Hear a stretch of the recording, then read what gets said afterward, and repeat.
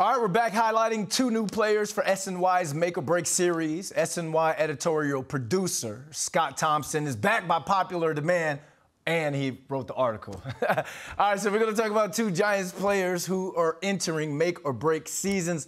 Blake Martinez is on your list. Why? Well, Blake's coming off a torn ACL, and it couldn't have come at a worse time for him, as now the Giants will have to restructure his deal going into this year.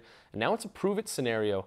But, Brandon, not only is this guy a defensive captain, but he is a guy that is a workhorse. Over 140 tackles for 3 straight seasons coming into the Giants, and then 151 combined, leads the team in 2020. So to say that this guy is irreplaceable, it's kind of hard for him to come out of this defense and not produce. But he'll go into a Wink Martindale scheme that is hyper-aggressive, requires speed, strength, and everything in between to do well. So I think it's going to be tough for Blake to come into a new defense coming off that torn ACL. You never know what's going to happen with a player.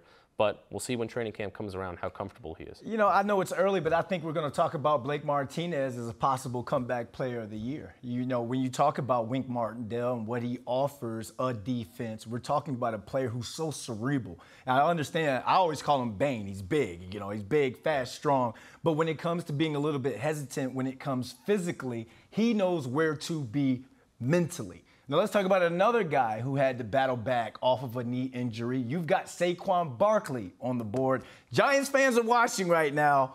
Go. Well, he has to be on this list, Giants fans, much like Daniel Jones. Final year of his rookie deal, and the Giants just haven't been able to give him that extension just yet because they can't trust him. So it comes down to two things.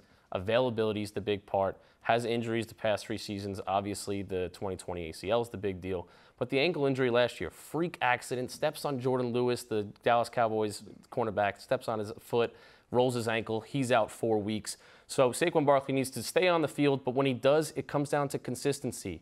Now, we're not going to talk about that rookie of the year, over 2,000 yards from scrimmage, but maybe average 4.5 yards per carry, set the tone, and Brandon, you know as a receiver, when the running back sets the tone, it's pushing the defense back. That opens everything else up. Yeah, you talk about his injuries. I look at him, he's not a guy that's injury prone. I just look at him as a guy who's gotten 2 years of bad breaks, like you said. Just after having that big game against the Saints, scoring that huge touchdown. Looked like himself again. Looked like himself again. He goes and rolls his ankle in a freak accident, like you said, the next week with Dallas. So out of these two players, who makes it, who breaks it? Go. I'm going to say Saquon Barkley by a slight margin, and the reason is he's in Brian Daboll and Mike Kafka's offense, and they're going to stretch him out a little more and finally get the ball back in his hands through the air. You saw him catching a lot of passes at OTAs and minicamp.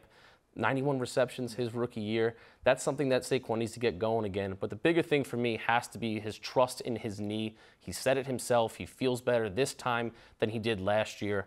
And honestly, he also said this: stay on your side of the table to his haters and his doubters if and when he comes back to form. Tons of motivation on his side, better offensive scheme.